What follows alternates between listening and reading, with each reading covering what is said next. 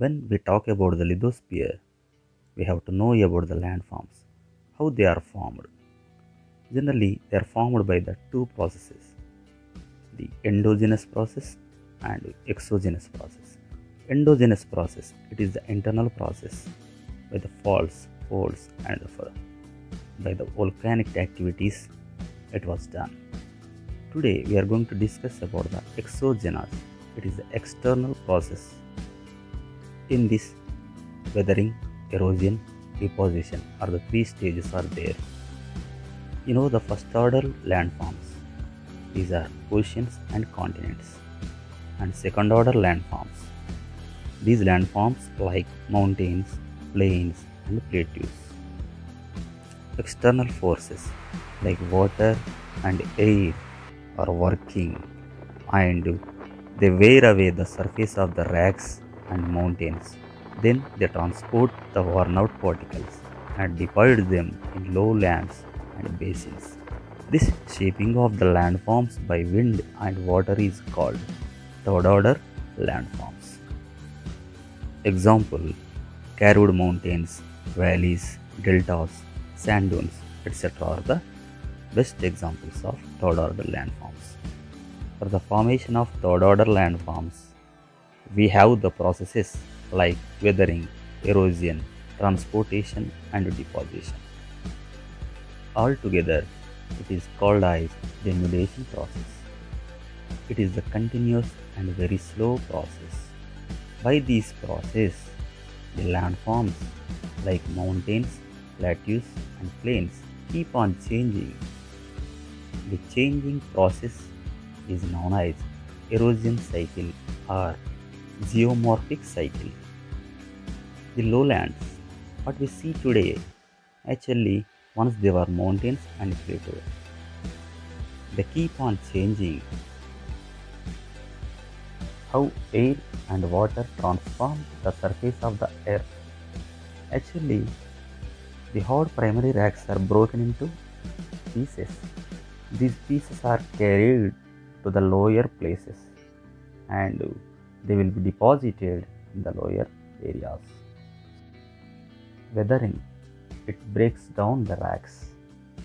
When a rock is exposed to heat, expand and contract when they cool down. So this is the continuous process. It expands and contracts again and again for days and years and throughout all the seasons. Gradually, the rock becomes brittle and begins to break down. This is physical or mechanical weathering. Chemical weathering.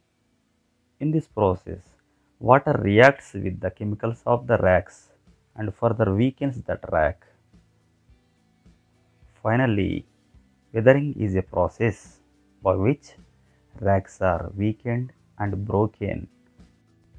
Weathering breaks down the rock, then erosion moves this rock or pieces away. The cutting away or wearing away of the earth's surface by the moving agents is called erosion.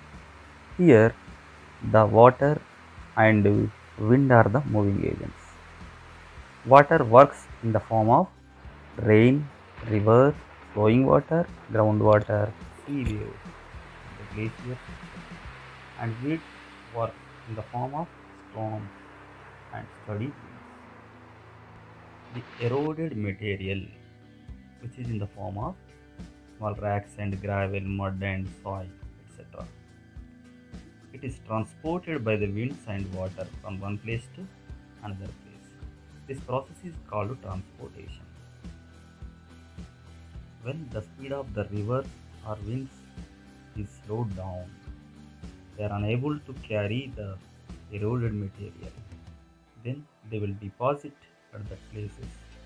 So these dumped materials, these dumped sediments help to form plains and river basins. The transported material by the river is accumulated as the layer by layer over the time, and these layers are accumulated at the bottom and they are transformed into sedimentary racks. These processes, whether in erosion, transportation, deposition, are taking place simultaneously in different spots at different rates depending upon the slope and the structure of the racks, and it also depends upon the climate and the interference of the humans also. Let's learn about the different types of landforms caused by the work of water. Generally, the work of the river begins in the high mountains. The river flows down through the steep slopes and it has the great force of cutting the mountains vertically. So it results in the formation of deep valleys. These valleys are in the shape of V, so they are called as the V-shaped valleys. Gorges. These are formed by the river. Where the rocks are very hard, the river cuts a very narrow valley. The sides are so steep. Example, the Bison Gorge in AP on the Godavari and Indus Gorge in Kashmir. Another important erosion form is canyon. Canyon is in the form of steep side slopes and as deep as there is a small difference between the gorge and canyon. A gorge is almost equal in width at its top as well as its bottom. Means the width is equal almost in the top and at the bottom. But when we compare the canyon with the gorge, the canyon is wider. The canyon is wider at its top than at the bottom. Waterfall. You can see the waterfalls in the mountain area where the changes of slope is more. The waterfall with great force it digs out the rack beneath to form a plunge pool. When the river enters the plain, the slope is gentle. The river also slows down. It doesn't have the force to carry the sediments and it deposits the sediments on its banks or on its bed. When the river is flooded, it cuts the soil, and when it is not in flood, deposits silt. So a layer of sediment is that deposited during each flood, gradually building up a fertile floodplain like Ganga Plain and Krishna Godavari Plain.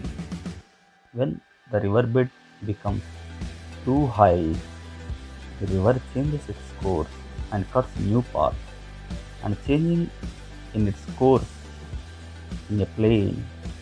In its floodplain, a river often forms meanders or the gentle turns like a snake. The sediments are deposited along the sides of the meander. The ends of the meander loop comes closer and closer. Over the time, the meander loop cuts off from the river and it becomes as a oxbow lake. When the river reaches the sea, it deposits the sediments at its mouth. It is formed as a delta. The delta is originated from the Greek word